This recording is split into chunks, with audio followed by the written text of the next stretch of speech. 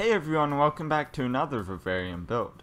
This is the same Vivarium from the ultra realistic concrete rocks background, so if you haven't seen that yet, definitely check it out. Unlike my other Vivariums, I will be putting backgrounds on the sides of this tank as well. That said, I started out by using some alcohol to clean off the sides of the tank. Next, I turned the tank on its side and siliconed some of the extra rocks from the tutorial in place.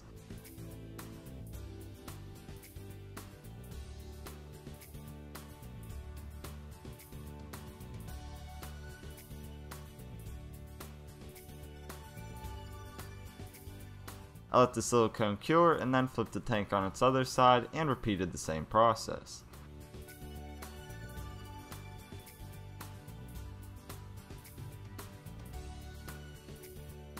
Then I grabbed some parchment paper and traced the outlines of the rocks. After getting the rocks traced, I cut the outlines and used this as a guide to cut out a sheet of cocoa husk liner. The reason why I used cocoa husk liner as opposed to foam, for example, is that it's low profile. I have to make the most of the space in these Vivariums since they are on the small side to begin with.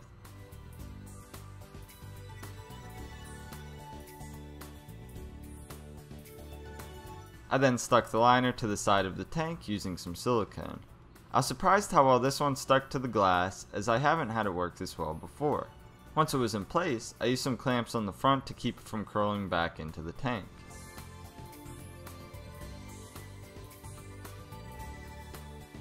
After the silicone cured, I repeated the same process on the opposite side, only this time around I used some weights to keep it in place.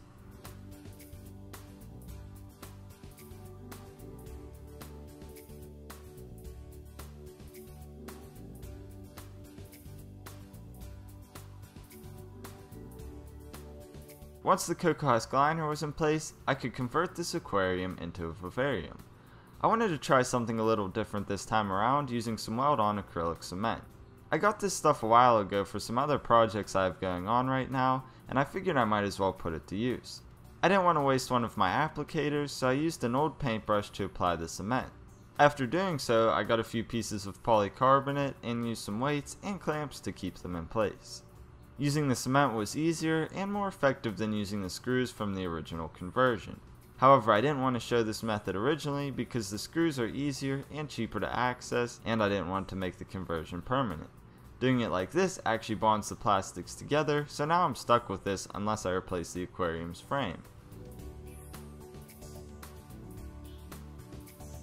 After letting this all sit for about 8 hours, I put some silicone on the inside of the tank near the bottom piece of polycarbonate, just to ensure that the bottom area of the tank is watertight. I'm confident in my abilities, so I didn't bother to check if it was watertight. Then I used the same procedure as before to attach some acrylic hinges to the bottom piece of polycarbonate.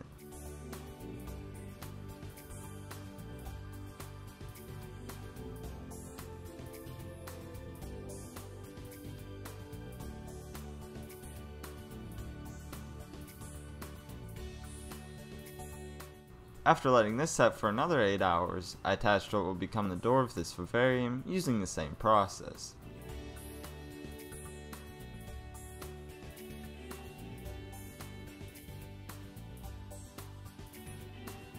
Next, I used one of my guides from the conversion series to add some ventilation holes to the top piece of polycarbonate.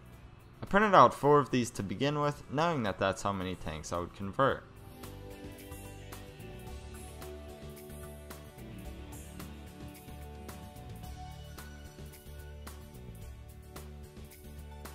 Then I used a step drill bit to create a hole in the bottom piece of polycarbonate for this uni seal. I used this, in addition to an airline flow valve, to easily drain my vivarium's false bottom. Unknowingly, I didn't have an airline flow valve when I started this build, so I used this brush to plug the hole until I got more in the mail. To complete this conversion process, I attached a hook which will act as my locking mechanism.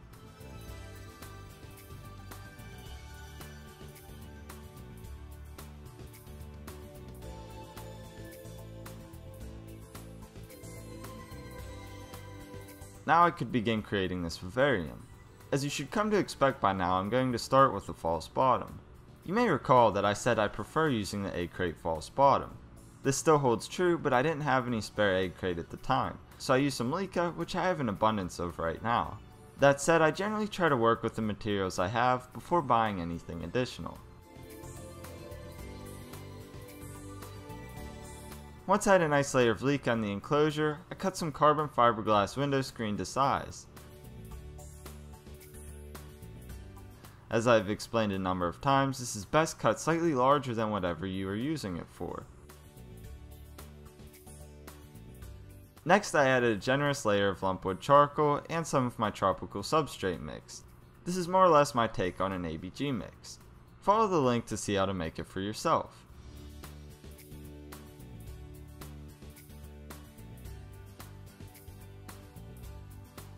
Even now, this is really starting to come together. I don't typically put backgrounds on the sides of my vivariums because I like to look in through the sides of the tank. However, moving forward, it's something I might incorporate more frequently. Now I'm going to add a few of the hardscape elements, which consist of some sticks.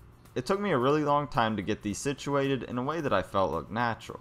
It's tough sometimes to place these elements because they should be purposefully placed to look as though they weren't purposefully placed. That probably sounds ridiculous, but think about it. We want to place things in a way that looks natural. In nature, things are kind of haphazardly arranged, yet somehow it's always harmonious. In my opinion, it's the most beautiful piece of art that could ever exist. In my works, I try to capture the essence of this beauty, even though I can't even come close. Anyways, I digress. I grabbed some of these Brazil nut pods from my 125-gallon vivarium and coated the inside of them with some silicone and cocoa fiber so that they hold water a little better. I'm gradually taking elements out of my 125 for a different project, but that's a topic for another time. Next, I'm going to attach some plants to the sides of the tank. Here I have some Ficus pumila, and what I'm doing is attaching it to the cocoa husk using some super glue. This might sound strange, but it's been done before, and it's a technique that's frequently used in aquariums. To do so, I put dabs of glue on the background, and then applied a little pressure to the plant until they were glued in place. I continued to attach Ficus pumila to this side of the enclosure until I had enough to start a living wall.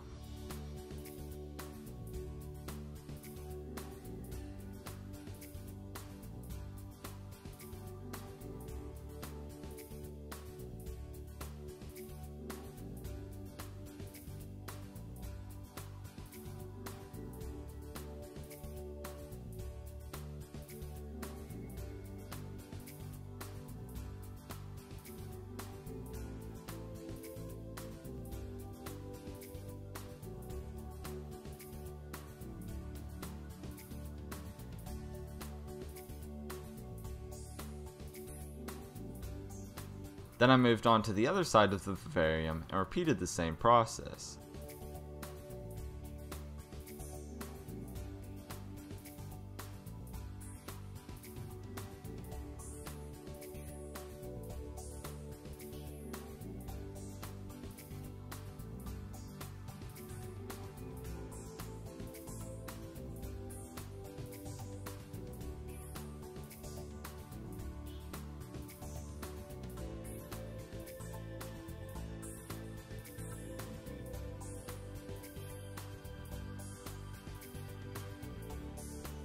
After getting the walls covered, I began attaching some cuttings of the Ficus pumila quercifolia to various things throughout the enclosure, using some super glue once more.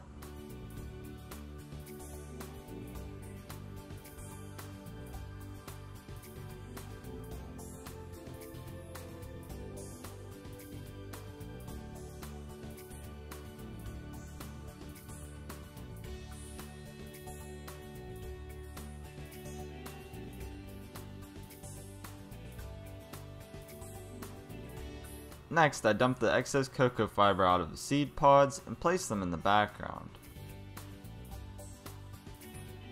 Before adding the main plants, I wanted to get a feel for where I'd put these tillandsia. For my first plant, I have a button fern. I figured it was about time to use a fern, and I think it matches the overall aesthetic of the setup quite nicely.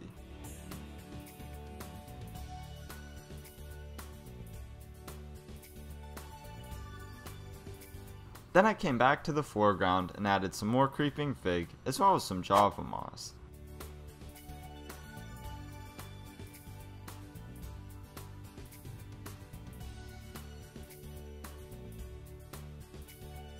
Next, I grabbed one of the tillandsia and glued it to the right side of the tank.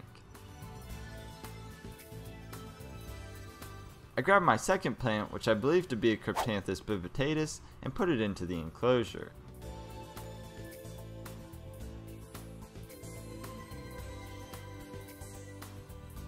Next, I got some Fittonia whitevane and planted it near the background of the tank.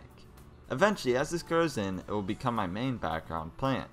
It was really tough to choose plants that wouldn't cover up the entire background. I put a lot of work into making it, and it is intended to be one of the focal points of this enclosure.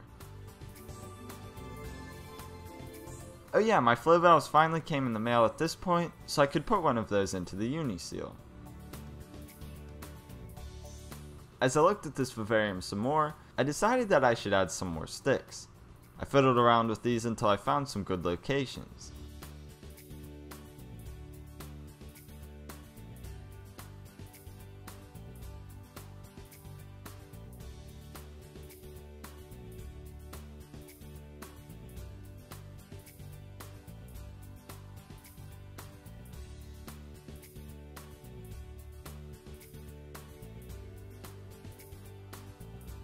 Next, I added bits of Java moss and a few cracks on the background.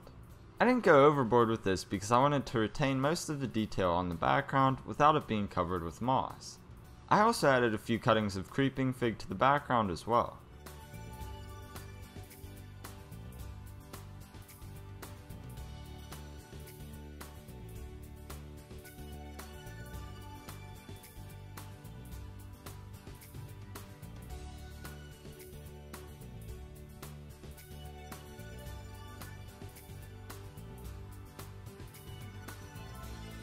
Then I tinkered around with the tillandsia once more until I decided on some potential locations. I glued this one in place and left it at that. I felt that the other two didn't match the aesthetic of this vivarium, and I didn't want to overcrowd the enclosure. If I had more that looked like these, I would have put them in, but I don't have any right now, unfortunately.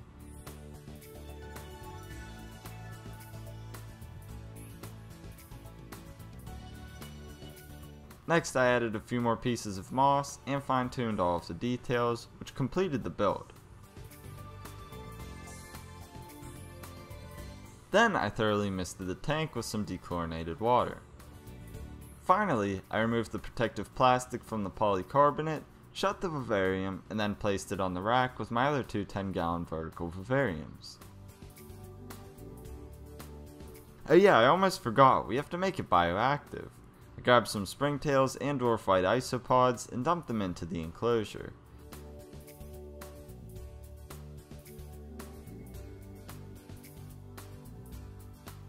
Overall, I really like how this vivarium turned out. However, it posed a lot of challenges. One being that I couldn't film from the sides of the tank. This was tough because I had to work in the space without blocking the camera. Another was that I didn't want to cover much of the background. This limited the plants that I could choose. That said, unlike the other two, this one is really going to have to grow in a lot before I'm truly pleased with how it looks. As I explained earlier, the Fittonia whitevane is what will become the background plant. I chose this plant because when it grows tall, I feel that it should leave enough of the background exposed. Additionally, right now, the left side of the tank seems like it's lacking. I wanted to leave some space for the button fern to grow in a bit, and my hope is that eventually the Fittonia will fill in most of this gap. The likelihood that I will make additional changes to this vivarium is high, but we'll see what happens. So that about does it. As always, I hope you enjoyed this demonstration, and thank you for watching.